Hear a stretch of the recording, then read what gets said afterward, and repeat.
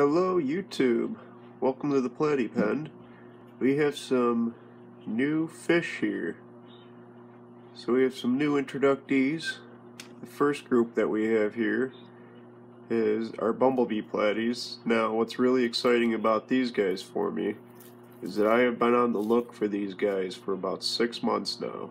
Not just to find this type, but to find a good quality of this type. All of the ones that I've seen at the Petco and PetSmart by me are just not of a good quality. The patterns were very bad. The colors were even worse. The colors that they had Petco and PetSmart were, the yellows would be a greenish, grayish kind of black, and the blacks would be kind of a bluish, grayish, whitish color. So they weren't very good colors, and the patterns were just terrible. Now where I found these guys at was Marine Oasis on Westridge Road in Spencerport, New York. I had found out that they had Bumblebee Platys because of their website, and me and my wife stopped in there a couple weeks ago. They didn't have any in stock, but they said do call back in a week or two because we do get them and they're seasonal. So we don't always have them, but when we do, you gotta get them quick. So I'd called them about a week ago and they had them. And by the time I got over there, they only had 4 left. So it was 3 females and 1 male. I picked them all up, and I'm certainly glad I did, because as soon as I saw them, I knew they were of a very good color and quality, better than anything I've seen in a while. Now they're not the best. As you can see here, this one female, she's pretty patchy, and her black isn't that solid, and her yellow isn't that gold or bright. So we'll have to work on her. Same with this one here, she's mostly yellow, doesn't have a lot of black. But the one male is the guy who's trying to impregnate her right now.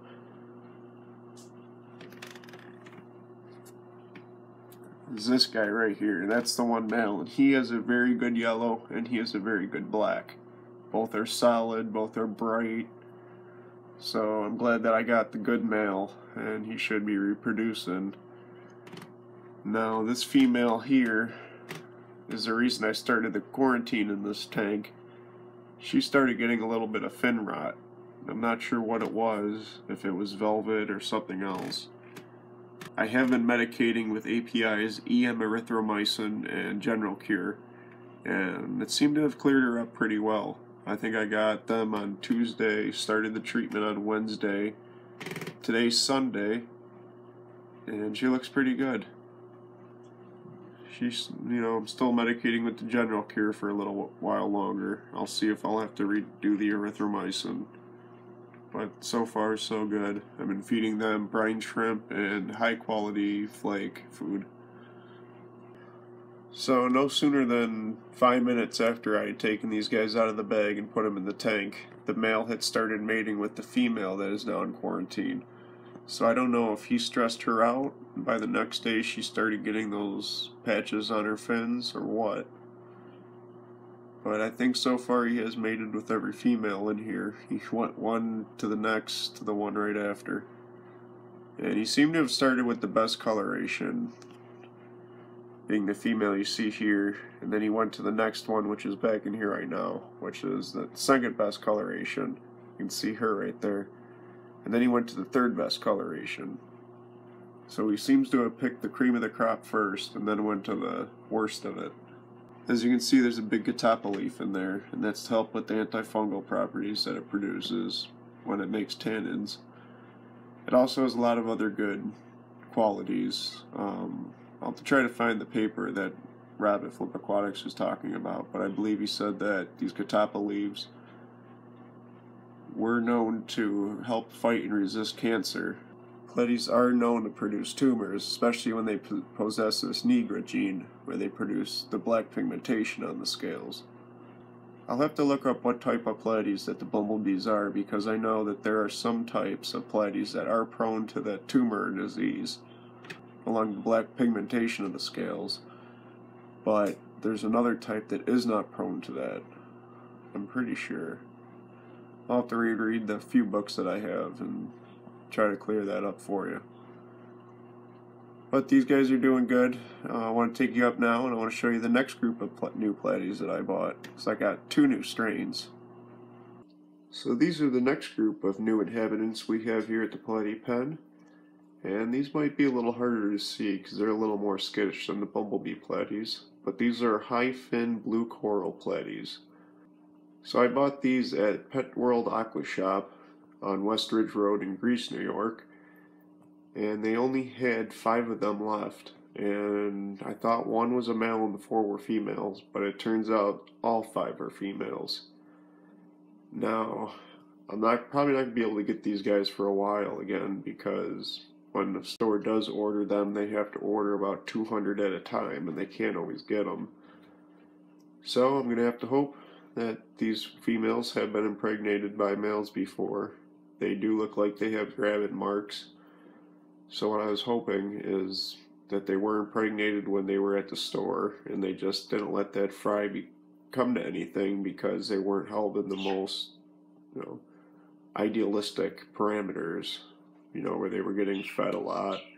Not that they were mishandled or anything at the pet store, just that they don't do the care that we do because they're trying to keep the waste down, or they're trying not to feed them all the time. They don't want to have the babies like we do.